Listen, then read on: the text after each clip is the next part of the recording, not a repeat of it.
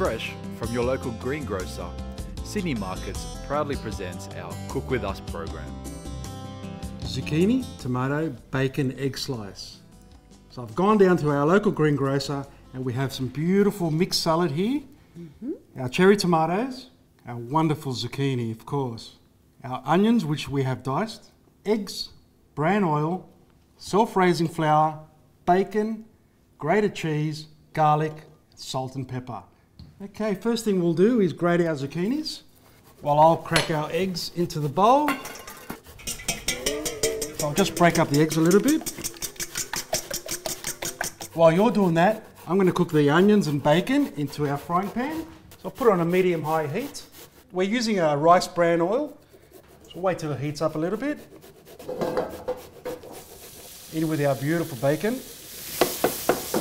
You can pass me those onions and I'll pop them straight in. Now it's time for our garlic. Stir it around. This will take around 5 minutes. That's great. We'll set it aside for 10 minutes.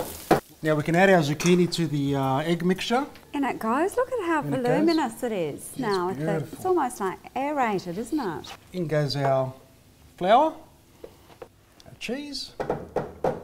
Now if you could please pass me the bacon that is now cooled. So what's the reason we wait for the bacon and the onion to cool down for 10 minutes? If the bacon's too hot, what it'll do, it'll tend to cook the egg, which we don't want to cook the egg at this point in time. And add the rest of the oil. We'll give that a nice mix, just to combine all the ingredients. It's looking like a batter now, isn't it? Try not to beat it too much because you want air in there as well. Straight onto our baking tray. So we'll get that all nice and even. Put our tomatoes on top. And they're so decorative, aren't they? Cut in half. It can be as messy or as neat as you like on this one. What I usually do, I write my kids' names with the tomatoes. Oh, that's a gorgeous Good idea. So we've preheated our oven to 180. So what I'll do, I'll just season it a little bit with some salt and pepper. Straight into the oven for 45 minutes.